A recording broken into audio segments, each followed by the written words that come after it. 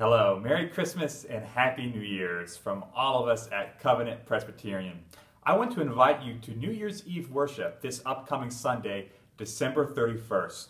It's going to be a wonderful Christmas season service. We're going to sing a lot of carols.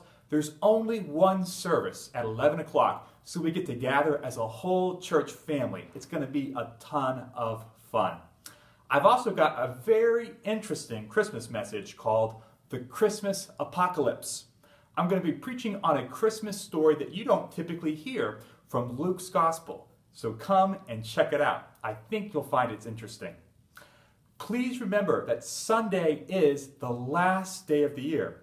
So if you'd like to help us meet our end of year budget, you need to put that check in the mail before Sunday so it arrives on time so we can put it in our budget. You can also give online.